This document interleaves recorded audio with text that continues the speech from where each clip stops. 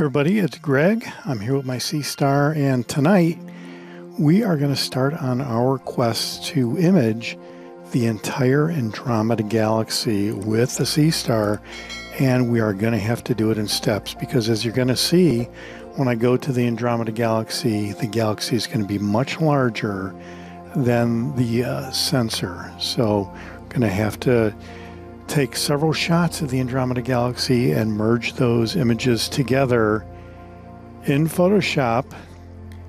And let's start out by going to the Andromeda Galaxy. Here we go.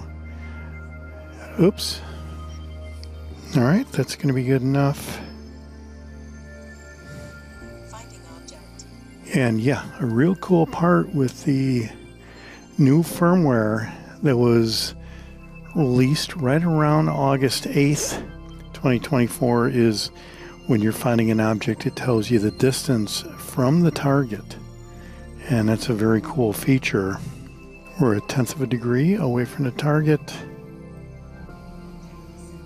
All right, so you can see here that it's going to take several panels to get the entire Andromeda Galaxy.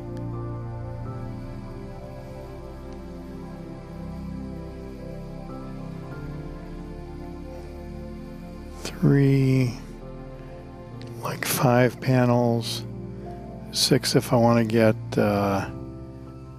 M110. Wow. Okay, so let's start with this one and see how far we get. It has the light pollution filter on, and I think with galaxies, I'm kind of surprised at this because galaxies are not really supposed to have the filter on. I think you want an infrared filter. Maybe that's what it's selected. I don't know. The filter's automatically on. And one of my biggest problems here with the Seestar is you don't know if it's a light pollution filter or an IR cut filter.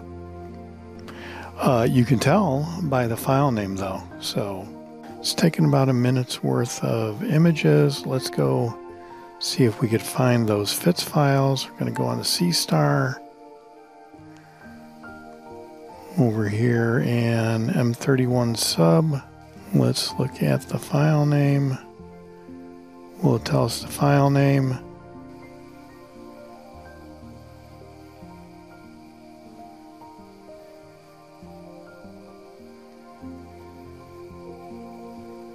Yeah, this is unfortunate. How do you look at the file name? Yeah, this is really unfortunate. I see no way to look for the file names here. But you can see M31 is starting to come out here. I might do 10 or 15 minutes on each segment and try to splice them together just as a test. Well, all right, we're about 17 minutes in on the Andromeda Galaxy, and you can see that the galaxy is starting to brighten up pretty well. But since this is basically a test operation right here, I'm going to go into the star map and move the sensor and the Seestar over to the right a little bit and catch the right edge of the Andromeda Galaxy. And then we're going to try to splice the next image with this set of images that we took and see how we do. Alright, so 18 minutes in, I'm going to click the share button to save that screenshot. Now we're going to go over to the star map, and there's M32. You can see that we would have another 1, 2, and probably 3 more sides over here to get the entire Andromeda Galaxy in there. Yeah, so I don't know if I can just go to while it's in the middle of imaging. I should probably stop. Yeah, we're 19 minutes in. It is looking pretty good. Maybe I'll wait for 20 minutes in. Yeah, so for those of you who are not aware, once you start imaging any object, you have plate solved. So that's how you plate solve in the Seestar. in the ASI era, there's like a plate solve button that you can click. The Seestar does not have that. So once you start imaging, that is your plate solving. Starting to get a lot of details here. All right, that's 20 minutes. Let's stop.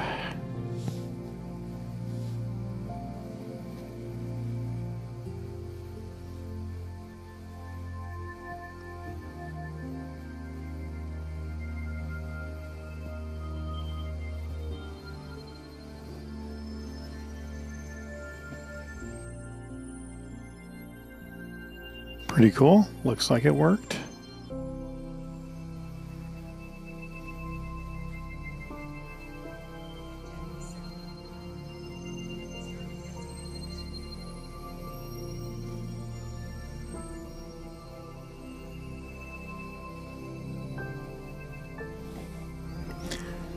Don't really see much now, but we'll wait after 20 minutes and check back. I think this little dot right there is M32. Let's mark it.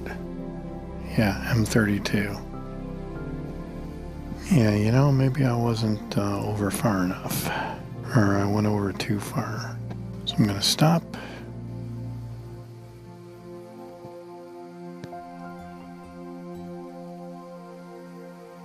I think I'm going to do that.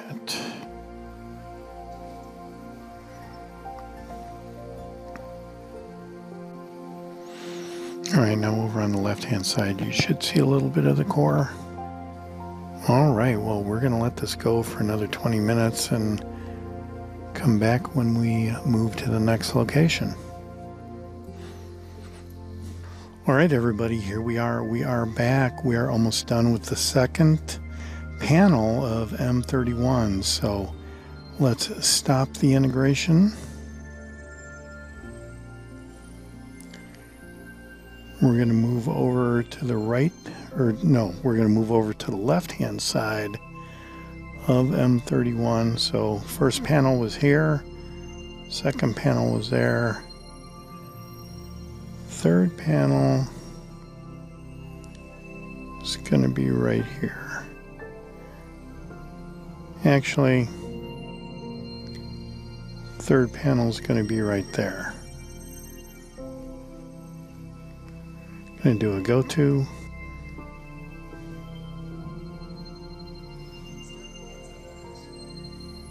All right, there you go. That is pretty simple. We will check back in 20 minutes and go to the left this time, and maybe we will be able to have time to get the entire Andromeda Galaxy, and then it's time to post-process and check out the final result.